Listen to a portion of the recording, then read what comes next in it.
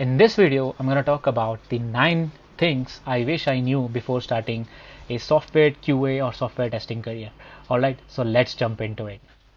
Alright guys, so the first one, actually it's all about when I started my career, right?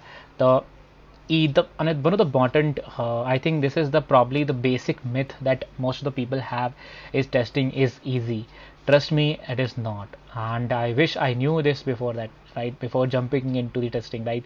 It's not an easy. If you're someone, especially to the people I'm talking about who are right now in the development or probably in the support or DevOps, they want to switch to automation testing or they want to switch to QA role.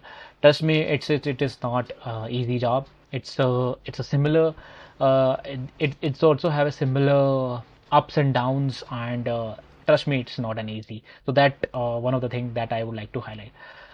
Second important thing, I think I have talked about this many times. It is basically salary of software tester, and trust me, if you talk about especially in the Asian markets, especially India, Bangladesh, Pakistan, all these Asian ones, where software testers are given initially, they are given less salary as compared to the development team or a developer, right? And that thing you have to take care of it. If you are someone who is jumping into the software testing career, this will be one of the important thing that you will see initially, that when you are hired as an intern or as a software tester, for example, as a fresher, you will see a huge, I would say huge salary gap in terms of software tester with your developer if you try to compare it, right? And instead, if you see the Europe side as well as on the American side, they don't have this huge gap. I have lots of my friend who have similar salary as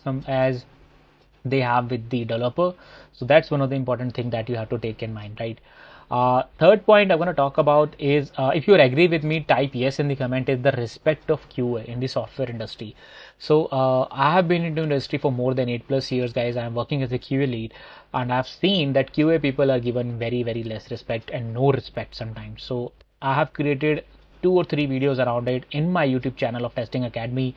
Make sure you subscribe to the channel and see those videos. I have given you very interesting point of view how you can earn back those respect also. But my point is, when I started as my career as a software QA, I didn't know that QA are given very less respect. Sometimes they just are getting ignored by the product manager stakeholders, right? So again, very strange point, but you have to live with it. But my point is, if you are working hard, if you are providing value, if you are trustworthy, if you follow that 4 principle that I have probably shared in the I have shared, not probably, I have shared in the previous video, I mean to say, where you have to be creative, informative, trustworthy, and focused. If you follow these 4 principles, you will gain back those QA respect. Okay, so that's what you can do.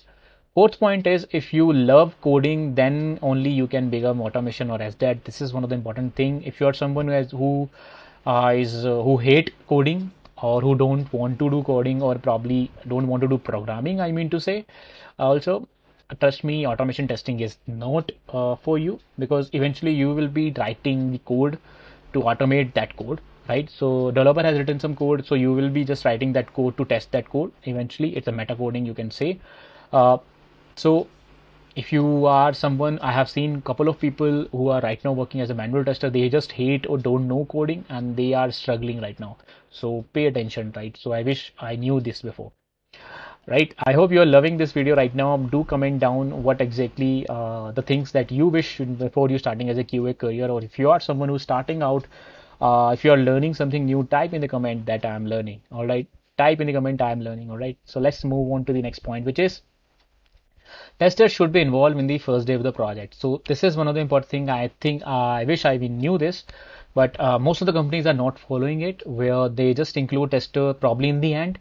They'll just give whatever the end product that they have prepared, they just give it to the tester to test it out. And trust me, it basically the tester who is testing it, they don't have context, they don't have requirements, they sometimes are struggling to understand the product due to that, right? So that you can do. I think that's one of the important thing I wish I knew, and I would highly recommend, if that is the process that is getting implemented in your company, make sure you discuss with your stakeholders or designers and let them know that please include us in your conversation, initial conversation also. Okay.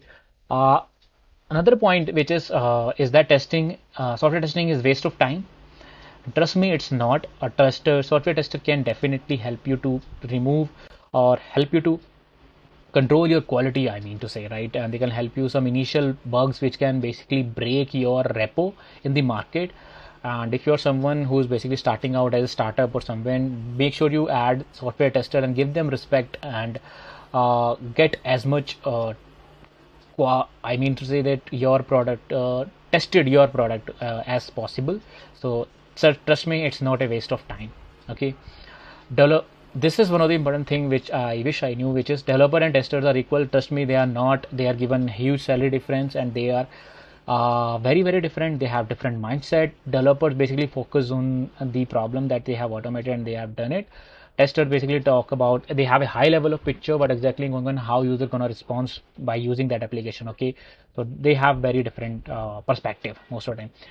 uh, Second last point which is important is everyone blames QA, and trust me, whenever if you are working in agile environment, it's basically quality is basically everyone's job, right? And everyone is responsible for the quality, not QA. So that I wish I knew before jumping into QA, that everyone try to blame to QA only whenever they found some bug in the production. Let me know in the comment if you agree with this point. Okay. And last point, but not the least, which basically, if you are QA, if you are a software tester, you have to wear different tech hats. Like you can sometimes be working as a software dev ops, or sometimes you are working with as a software tester sometimes. Okay, so you have to wear different hats, right? So those are things I think I have learned. I wish I knew before starting out the software testing career. Do let me know what are the different things that you agree, disagree in the comment box, and make sure you subscribe and like this video. Thanks a lot. I'll see you in the next video. It's your host Pramod.